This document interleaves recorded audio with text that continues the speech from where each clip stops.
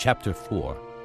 Now, son of man, take a clay tablet, put it in front of you, and draw the city of Jerusalem on it. Then lay siege to it. Erect siege works against it. Build a ramp up to it. Set up camps against it, and put battering rams around it. Then take an iron pan. Place it as an iron wall between you and the city, and turn your face toward it. It will be under siege, and you shall besiege it. This will be a sign to the house of Israel. Then lie on your left side, and put the sin of the house of Israel upon yourself. You are to bear their sin for the number of days you lie on your side. I have assigned you the same number of days as the years of their sin. So, for 390 days you will bear the sin of the house of Israel.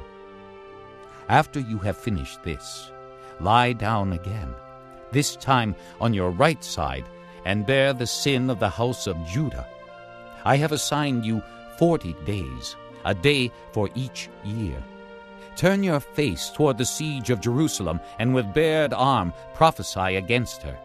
I will tie you up with ropes, so that you cannot turn from one side to the other until you have finished the days of your siege. Take wheat and barley, beans and lentils, millet and spelt.